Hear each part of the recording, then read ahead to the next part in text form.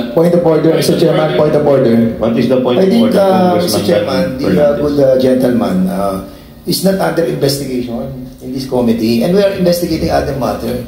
If you wanted to be investigating the matter, I still have the floor, Mr. Chair. I still have the floor, Mr. What is the point of order? Congressman Marcoleta to suspend the recognized. 1 minute suspension. Pwede mo magpigilan ng isang nagsasalita?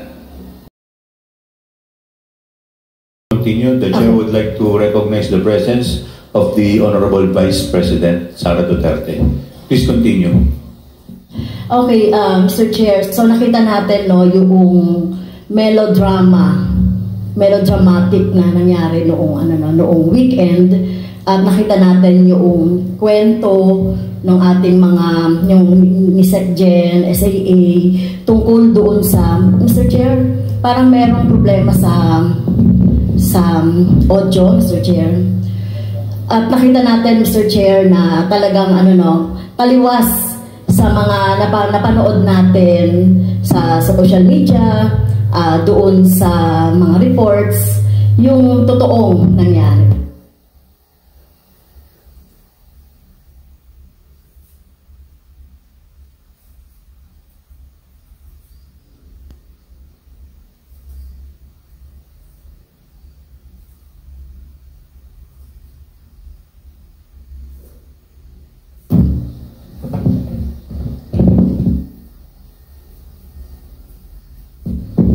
Hello? Okay. So, okay,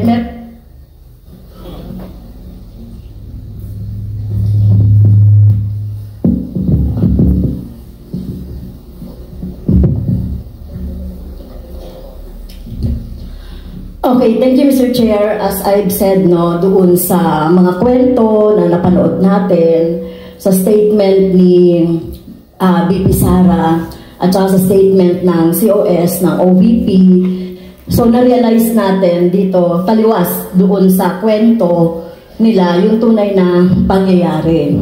Of course, pinatunayan niya nung interpellation ni Representative Swansing at saka ni Congressman Konggun.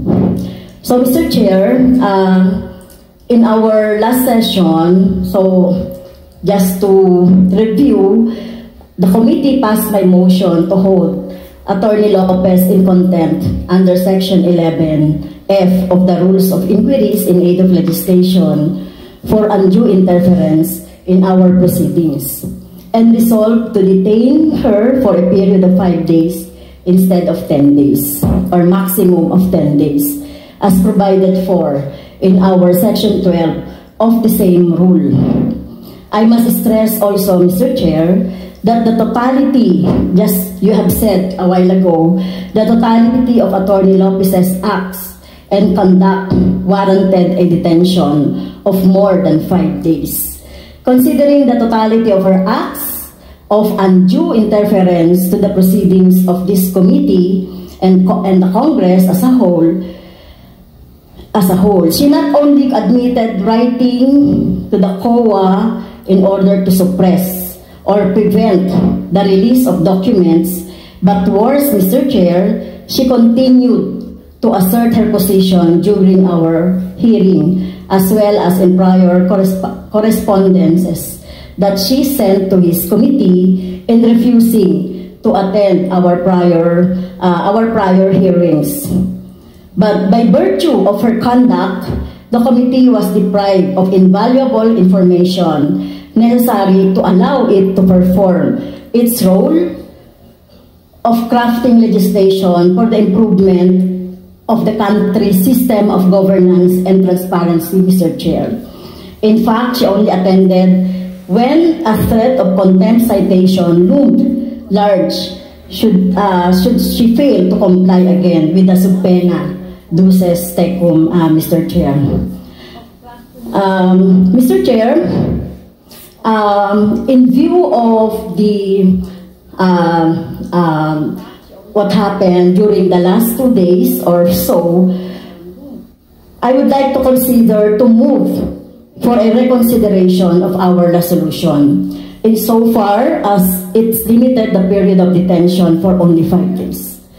I move, Mr. Chair, that the period of detention of Attorney Lopez be 10 days instead of 5 days. So move, Mr. Chair. 10 days, so additional 5 days, tama po ba? Yes, Mr. Chair, kasi hindi na siya makaka-attend ngayon, ano.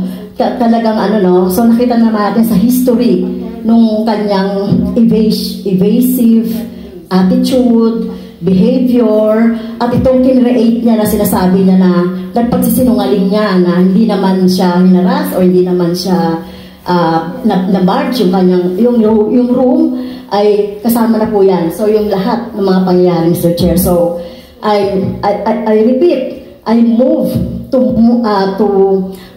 extend the period of contempt of Attorney Zulaika Lopez, Mr. Chair. Is there second to the motion? Mr. Chair, Congressman Marcoleta. thank you, Mr. Chair. Before an action may be taken by the committee, may I know how the totality of evidence was evaluated that merited the contempt order by the chair? Congresswoman Castro. Mr. Chair, I'd like to Mr. Chair, may I I'd like to answer? apprise the score, Mr. Chair. So, That in the case so of sino po ang na-acknowledge niyo, Ms. this is a point of information, Mr. Okay. Chair. This is something that has to do with the rights of Congressman the Marcoleta. liberty people. In the court,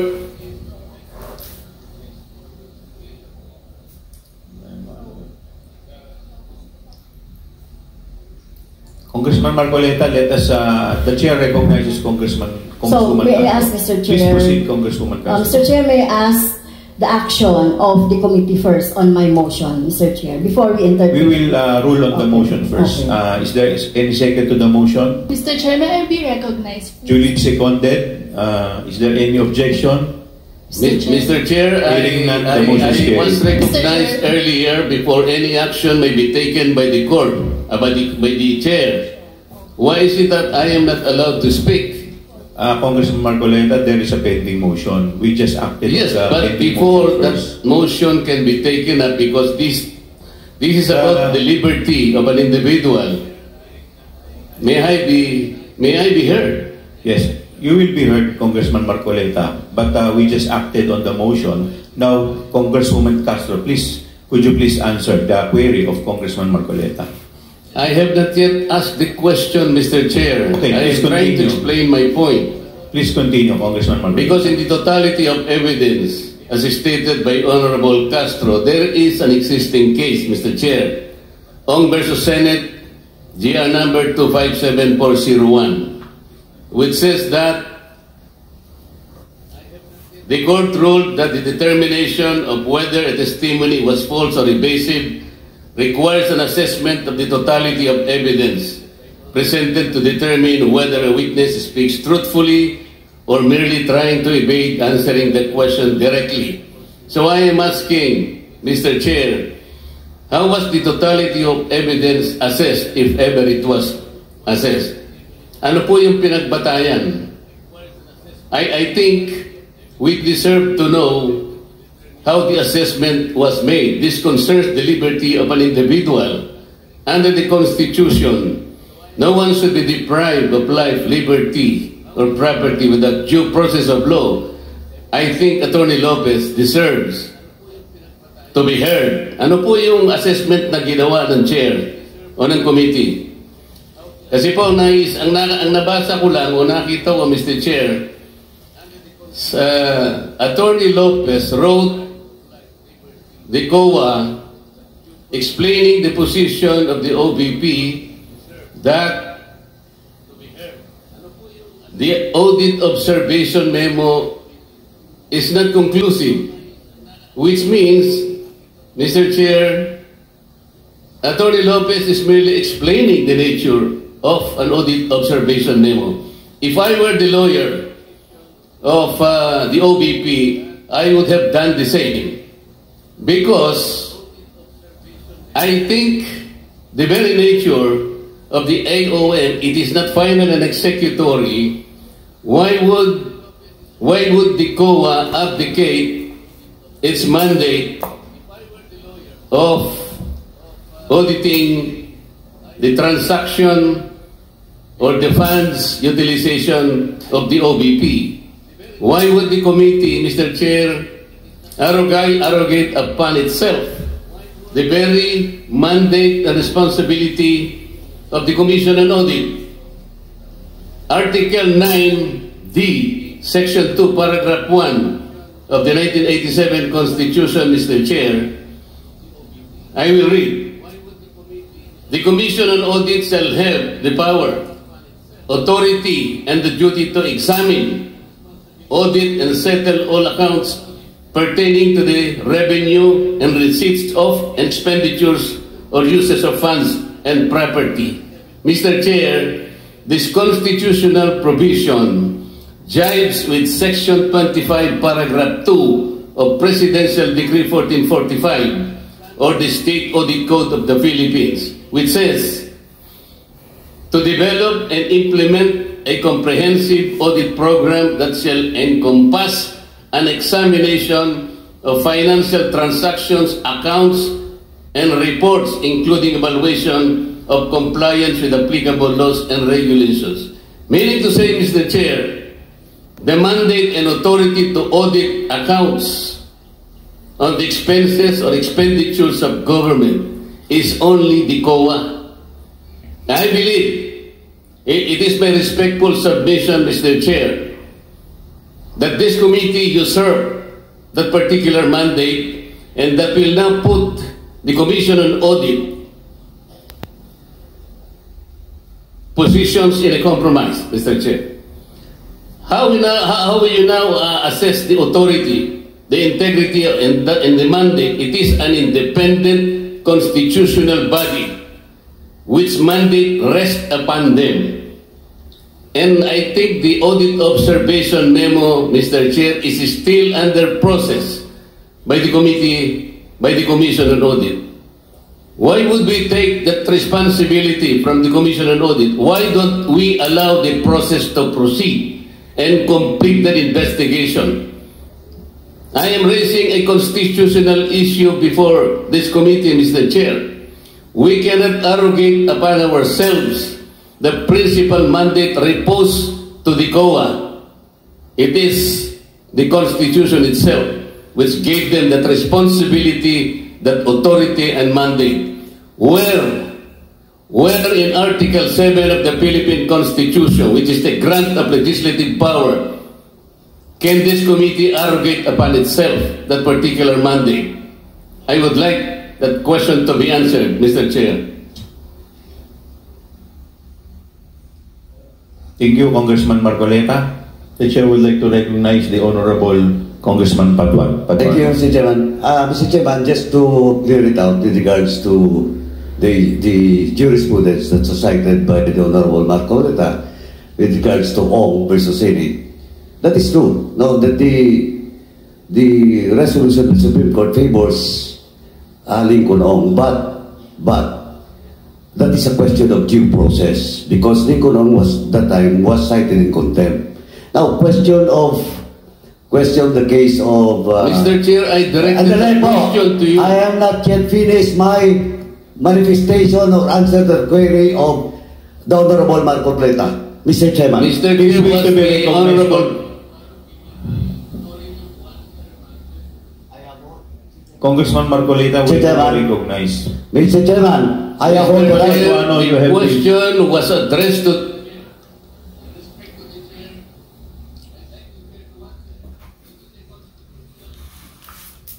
Congressman Marcoleta, let me first recognize Congressman Paduano. Before you answer, before you recognize him, you are out of order. I deserve, Mr. Chair, an answer. 1 minute suspension declared by Chair. Your Honor, I would like to recognize Honorable Joseph Jojo Lara from the 3rd District of Cagayan, Honorable Roberto T. Uy Jr., Vice Chairperson from the 1st District of Zamboanga del Norte, Honorable Loreto S. Amante from the 3rd District of Laguna, Honorable Raul Daniel A. Manuel from Kabataan Party List, Deputy Majority Leader Jude A. Asidre from Tingog Party List, Deputy Majority Leader Franz S. Pumaren from the 3rd District of Quezon City, Honorable Daphne A. Lagon from the 6th District of Cebu, Honorable Rhea May A. Gullias from the 1st District of Cebu, Honorable Jaime D. Cuangco from the 1st District of Tarlac. That's it, Your Honor. Thank you. Thank you, Comsec. Before I recognize Congresswoman Franz Castro. Yeah, so before anything else, Mr. Chair, Yes. Before you answer the question of Honorable Marcoleta, may I be cleared out po yung sa aking motion? So my motion is on the table. So may I know the decision of the Chair? Tapos na po, na-declare na So, nakapag-up na po. okay, so wala na po tayong ano doon. Wala na. Okay. There is no pending motion. Okay, thank you, Mr. Chair. Yes. To answer the question of the Honorable Marcoleta with respect to the totality of acts of Attorney Lopez, the Chair already explained it clearly in my opening remarks. And I will repeat, Congressman Marcoleta. While Attorney Lopez presented herself as respectful or courteous, nakita po ng committee na ang kanyang mga sagot at mga pagkilos mula sa mag-umpisa ng inquiry nito ay evasive, uncooperative, and untruthful. Ang suma total at kabuuan ng kanyang mga acts and responses ultimately convinced the committee that Attorney Lopez was guilty of interfering in and frustrating Congress' exercise of its power of legislative inquiry. Halimbawa, isolated incident lang daw ang kanyang pagtanggal kay Yusek Gloria Mercado sa DepEd, subalit napaamin rin siya kalaunan na may mga iba pa siyang mga tinatanggal na opisyal sa DepEd kahit na hindi siya opisyal neto. Paulit-ulit din pong sinabi ni Attorney Lopez na wala siyang alam sa utilization ng Confi Fund ng OPP. Paulit-ulit ito na sagot, subalit may mga dokumento at ebidensya kagaya na lamang ng mga sulat sa COA at testimonya mismo ng iba pa nitong resource persons na nagtuturo kay Attorney Lopez bilang involved hindi lang sa pag-request ng Confi Fund kundi pati na rin sa utilization at liquidation nito.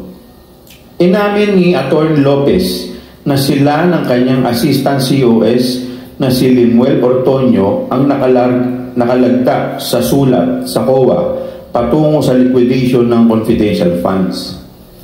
Inamin niya rin na nag-issue siya ng isa pang sulat na tinatangkang pigilan ng COA sa pag-comply sa isang sabina mula sa kongresong ito. Ilang beses rin po nakatanggap ang komite ng mga iba pang sulat mula kay Attorney Lopez na tumatangging humarap sa komite on the basis of the same grounds na kanyang inilahad sa sulat ng COA.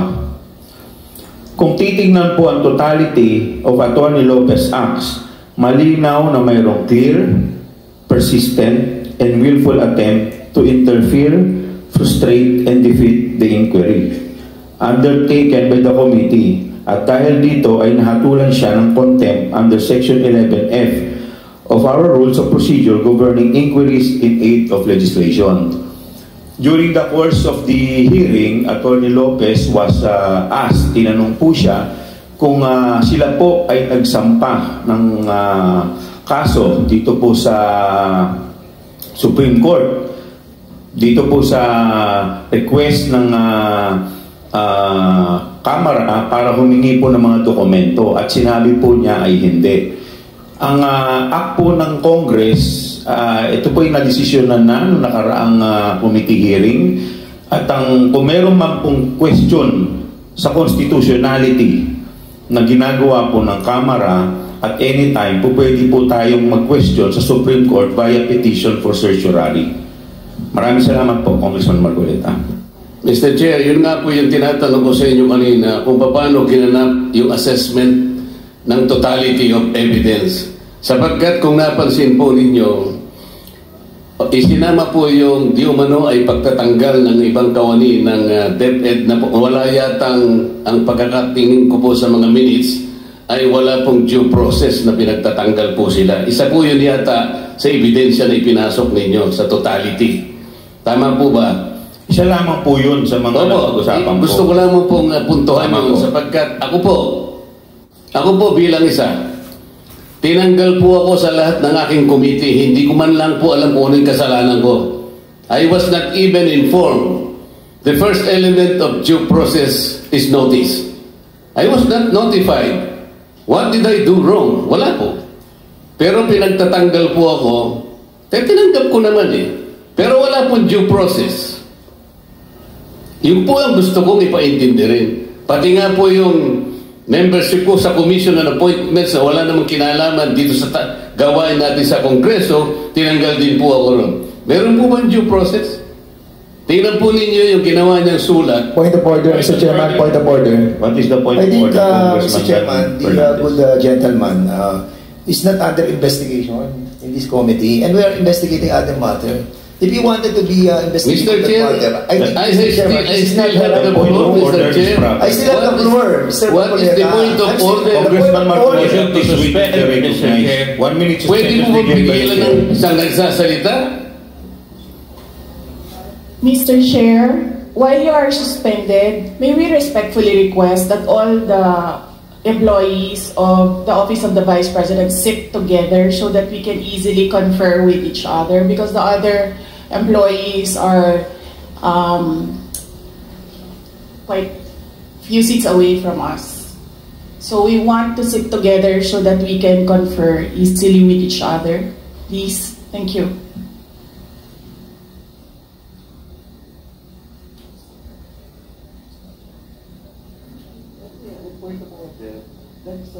Mr. Chair. May I continue, Mr. Chair?